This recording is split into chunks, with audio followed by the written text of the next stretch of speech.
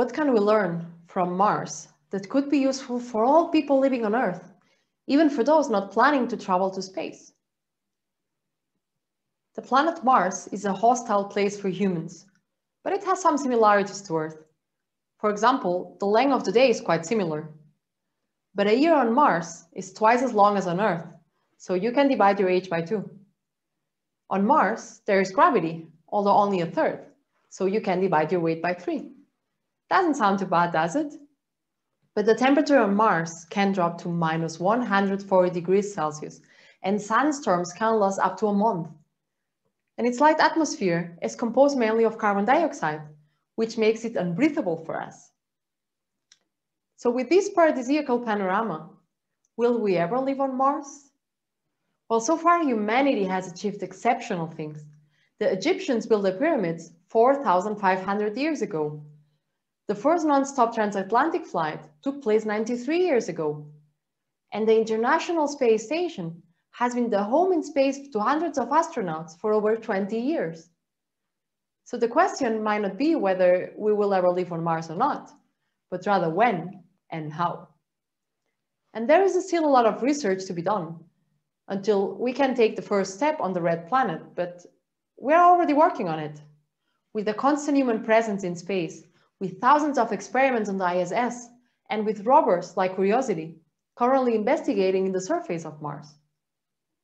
The first inhabitants of Mars will most likely be a small group of explorers, but after a while, we could build the first Martian society. These last months, I've been working with an international and interdisciplinary team, with aerospace engineers like me, but also with architects, biologists, psychologists. All these disciplines and many more will be necessary if we want to settle on Mars.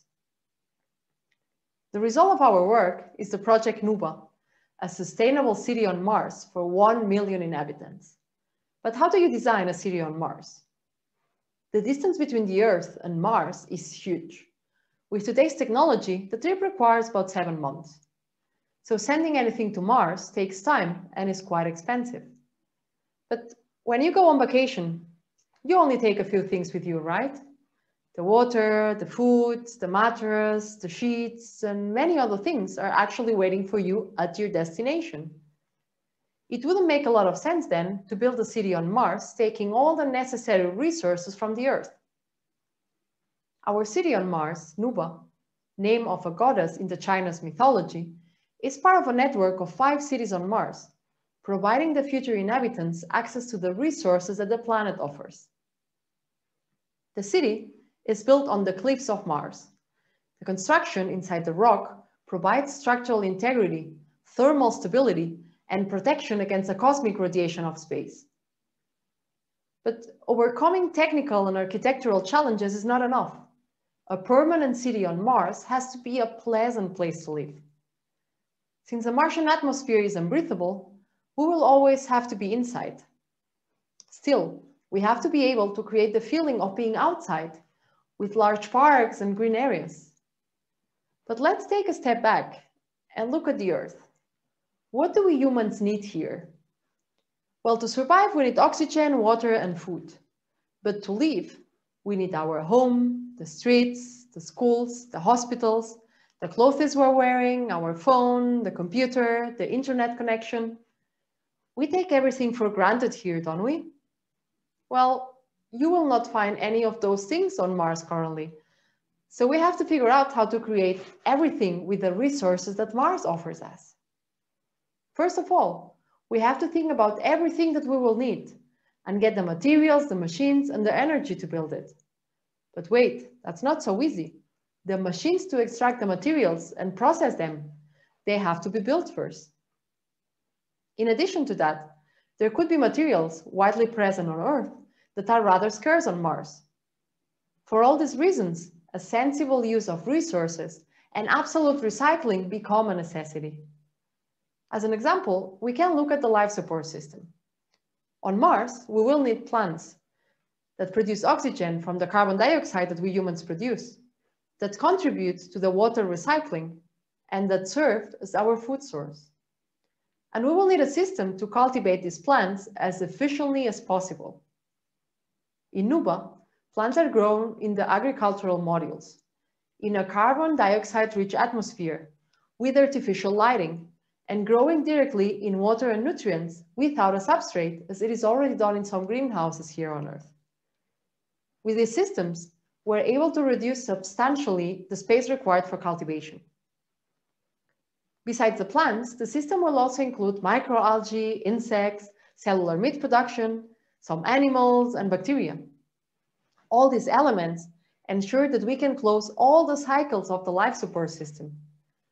This means that with all the resources that we have in the system, we're able to continuously produce the food, the oxygen, and the water required for human survival, recycling absolutely everything.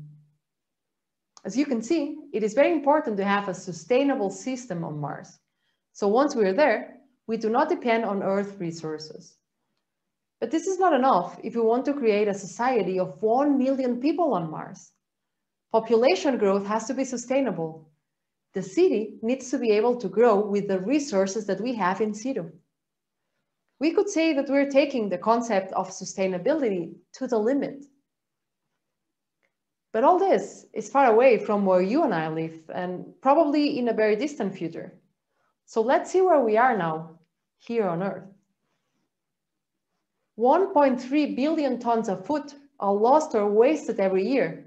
That could feed hundreds of millions of people, more than 25% of the current population. In Nüwa, nothing is wasted. On Earth, we use 51 million square kilometers of agricultural surface. That is per person about 7,000 square meters, the equivalent of a soccer field. In Nüwa, we plan to use only 100, the equivalent of just an apartment. In Spain, we consume on average 130 liters of tap water per person per day, while in Nüwa, we plan to use only 10, which represents a reduction of 92%. And this is why we have a lot to learn from Mars. Here on Earth, we tend to mistakenly think that our resources are unlimited. Well, Mars takes us to the limit of what is possible, because we have to deal with extreme environmental conditions and highly limited resources. Space exploration teaches us to be more efficient with our resources, to not misuse them, to value everything we have around us. And that's why investing in space research, it's not just about sending things to another planet. It also helps us understand and address how we live in our own planet, to prevent us from needing a planet B where we can survive. Let's make sure that when one day we go to Mars and beyond, it is not because we've wrecked our own planet, but for our eagerness to explore and discover new worlds. Let's all be, today, here on Earth, a little bit more Martian.